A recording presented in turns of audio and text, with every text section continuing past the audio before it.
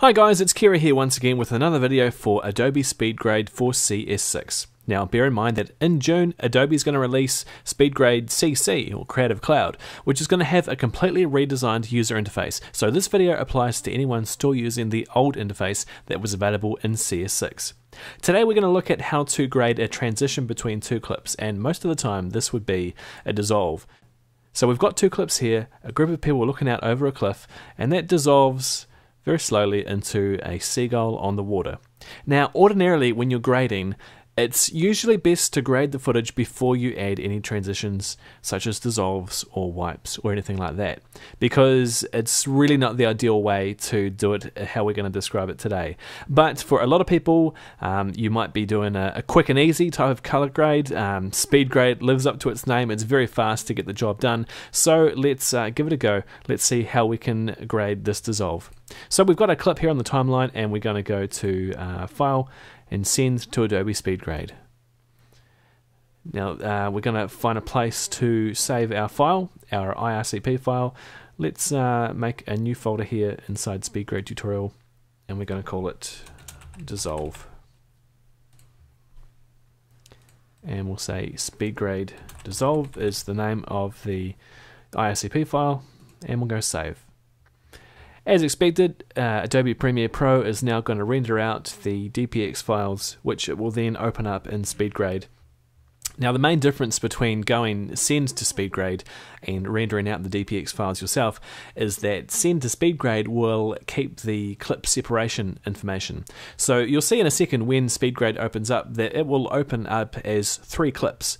It'll have clip number 1, clip 2 being the transition, and clip 3 being the what's left over of the second video item on our timeline. If you just went export media and rendered out the DPX files, it would more often than not just render out a one block of an image sequence, kind of like how you would expect an image sequence to act, and it wouldn't have any metadata for the clip separation. So it's usually better to go Send to Adobe Speedgrade, even though from time to time, as you would have seen in previous videos, you can run into color artifacts, in which case follow the advice of the previous video and export the media through DPX. This is what you'll see when Premiere Pro has finished rendering out. It will open Speedgrade, and we've just gone over to Premiere and we've closed it to give ourselves a bit more system resources. And you'll see here on the timeline that we have, as I said, 3 clips. You've got clip number 1, which is the people on the cliff. If we scrub the playhead over to the second clip, you'll see the motion through our transition there. And the third clip, as expected, is what's left over. So now we're going to work out how we can grade these 2 clips, and to do that we need to create a new grading layer. Don't forget, one of the common mistakes you can make is clicking on the clip and going straight into grading, which is one way to do it, but it's not the best way, because then you're locked into that grade for the clip. You can't easily go back and restore it to its original look. The best thing to do, and what we definitely need to do in the case of grading a dissolve, is take our grading icon and drag it up on top of the clip to create a new grading layer. Release the mouse and you can see that it's made a grade specifically for that clip. What we can then do is go back to that icon, click it and drag it on top of the other clip, the clip 1, and release the mouse, and it creates a grading layer for that clip. So we're going to deal with these 2 clips before we create the transition, so let's just give a basic look for this clip here. We're going to drag a color wheel and warm things up a little bit, because it was quite a cold day and things are looking a little blue. And we'll take this one and make it even more yellow. Ordinarily, of course, you'd probably spend a little bit more time. That might be a little bit too yellow there. And also, the best case would be to operate on a multiple monitor setup, where you can send your video out through an HDMI output on your Mac and see it on a big screen and really see the effect of what you're doing. We can preview the change, as always, by pressing 0 on the number pad on the keyboard, and as we hold it down you'll see the original clip, and when we release it you'll see what we've done in the grade. So that looks pretty good. That's good for now. Let's head on over to our other clip of the seagull, and maybe we can add a little bit of a mask for this one to give it a bit of a vignette. So I've got a pre-designed look here, and I can click on that to apply the mask, and you'll see the mask in green up here, and then I can go to look, and in the left hand side here I can take the primary look layer and I can select for applying the look to everything outside of the mask. And then what I can do is go here and turn the darkness down, and you'll see the edge of the video becoming a lot darker. So you're getting a vignette effect. This is quite an extreme vignette. You'd probably want to smooth that out a little bit, but often that's a nice way to create that expensive lens look that we all crave. But now we want to change the colors of the clip that's not the masks. So down here in the bottom left corner we're going to add a new primary look layer. Click that and you'll see it makes another one there, and it is already set up to apply the look to the main clip. So in our look we can go and maybe make this again a little bit warmer, and we're going to change the white balance on the clip here, so dragging it around to be a bit more yellow there, and I'll do the same on the first color wheel. And it's I wouldn't say it's the prettiest looking clip, but it'll do for the demonstration, and we can hold down 0 on the number pad to see the original and release it again to see the edit. Okay, but now how are we going to get that into the dissolve? Because as you'll see, if we scrub the playhead over to just before the clip grade comes into effect, we've still got the nasty white balance that the original clip had. And this is where we can go to the timeline tab, and we're going to make a new layer here. It's not going to be the video layer, it's not going to be the grading layer, it's going to be a new dissolve layer.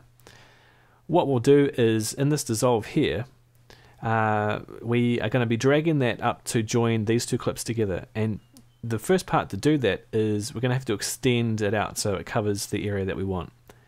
So we're going to take the right hand side of this grad clip and drag it over to the full length of the transition, and then what we can do, and I think that this is going to work, drag this clip up until you see the red line that goes the full width of the timeline there. And we've created a second grading layer, so you can see here a spare grading layer, and it needs to also drag out to the left, and it needs to be the first part of our transition. So now you can see two grades overlapping, and you can see in the video preview the effect that gives us. It's kind of ugly. We need to work out how we're going to dissolve from one to the next. Now in this case we're moving from the bottom layer up to the top, so we're going to use a dissolve that will take us from the bottom to top, like this one. Now you can experiment with the different options that are available. I find usually these two icons here the best way to get the effect we're looking for. So click on it and drag it up to in between these two clips. Now if I've done things correctly, I should be able to release that and it'll fill that area nicely. You can see it's gone to the exact width that we want. It recognizes that we're working with this clip here, and so now let's take the playhead to the start of the clip, and as we scrub through it, you can see that very discreetly, as the clip dissolves, the grade is also dissolving. Now because this is a constant dissolve, it matches the constant mix of the original video, and if you played that in real time, you really wouldn't notice the change. Because as the first video fades out, so does the grade. It also fades out and the new grade fades in. So that's basically how it's achieved. You dissolve a clip by clicking and dragging these dissolves into a new layer here. There are a few ways that you can get this wrong, and trial and error will help you out with that. Sometimes it's very easy to go the wrong direction, where you're going from top to bottom instead of bottom to top, if that's what you're intending. So there's a little bit of experimentation that you're going to have to do to get the desired result. But for the moment, we've got that grade sorted. Let's go ahead and render that back out into Premiere. Here in our output, I'm going to assign my file location, and then I'm going to click render so that we can send it back out to Premiere Pro. Once your render is complete, head back over to Premiere Pro and import your render as an image sequence. If I click import, and it will show up here in the project. And now I can drag that onto video 2. And of course, it's the width of the timeline that we're working with. So you can see clip 1 here. If I turn off the visibility of video 2, you'll see the change we made. And the same with our second clip on the timeline, the seagull on the water. If I turn off the visibility, you'll see the change we made. And let's have a look at how the dissolve is going to operate for us. And as we can see, it's pretty smooth. You wouldn't notice the change if you're watching that back. For most type of work that you're going to do, this type of effect where you're dissolving between two grading layers in Speedgrade, it's going to work for what you need. But as I said, the best way to do things is to grade the clips before you import it into Premiere Pro. That way when you deal with a cross dissolve, you're actually dissolving between the two graded clips and the effect is going to be a lot better. Thanks for watching, and I'll see you again when we look at the next version of Adobe Speedgrade, Adobe Speedgrade CC.